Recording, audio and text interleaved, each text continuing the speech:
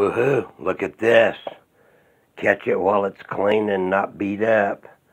I went and bought a Diamondback 7-inch wet bench top tile saw, Harbor Freight, the other day for my projects. This is going to be great. It's got a bar guide that will slide and move, and you lock it down.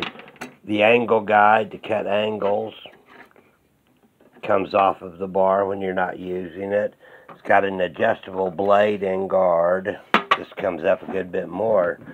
Let me move these real quick. Pretty good size water reservoir. 7-inch blade. It's pretty good. Now I've been saving a lot of marble and granite and all kinds of tile and stuff. I'm going to be cutting these into cubes. At least this will be cubes. See, this thing's like 1 inch thick.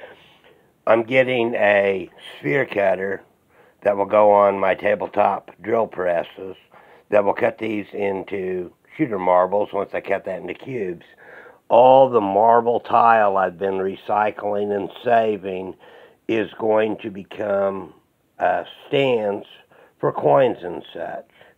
It's just a matter of cutting it, polishing it, and that'll be great. I picked these up recently. These are marble napkin rings, actually. There were 4 of them at a pawn shop. They were marked $1 a piece. It's kind of a thrift store as well. I handed the lady a $10 bill, and she handed it to her son who was working the register and said, "I need $8. And I'm like, "No, you need 6. And she said, "No, half price day." I'm going to cut these in half like this, you know, right down the blade here.